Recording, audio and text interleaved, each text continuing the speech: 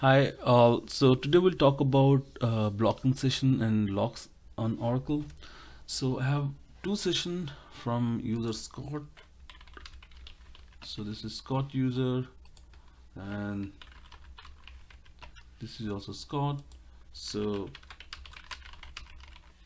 I have an employee table.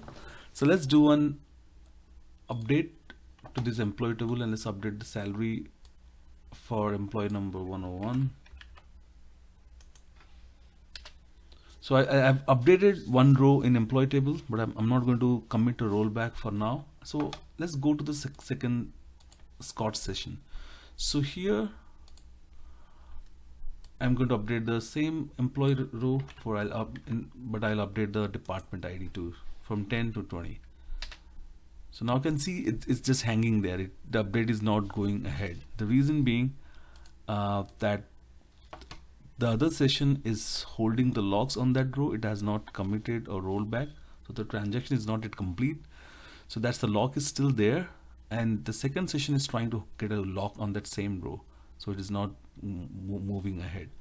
So let's see how we can find out which session is blocking which one. So if you go to sys user, this session is connected as sysdba, and I will run this query. I'll share all this query in the description, so it will be helpful to you.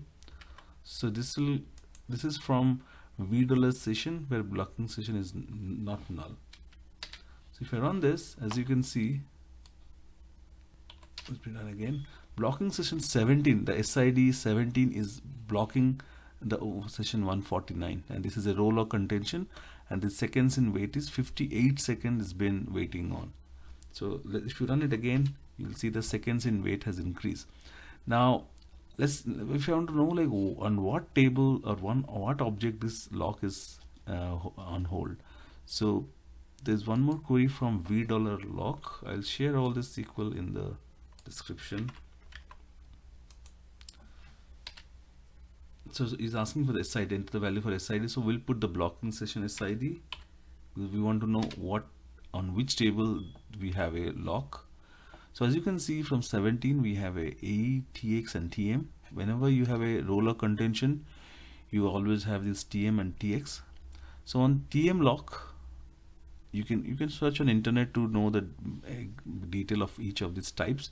You have this ID1. This ID1 is the object ID where we have the lock. So we can run one more query from DBA objects to get this object details. So we need to provide this ID1 as object ID 737373131. So as you can see, this is the Scott. The lock is on the employee table from Scott user.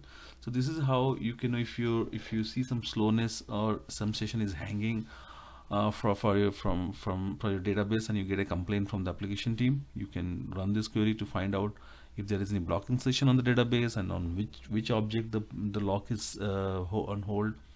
So this will be very useful. So I'll share all these queries on the description, and it will be helpful to you. So coming back to our to Scott sessions, so you can see so I have this update here. It's not committed rollback. Other session is still hanging. I've given an update statement. It's still hanging. So if I do a rollback here, so you just watch what happens if I hit enter here. The moment I hit enter, rollbacks, you can see one row updated.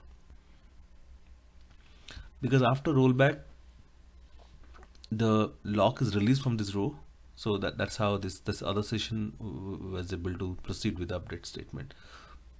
So that's all about blocking session and locks. Hope you learned something today. Thanks. Bye bye.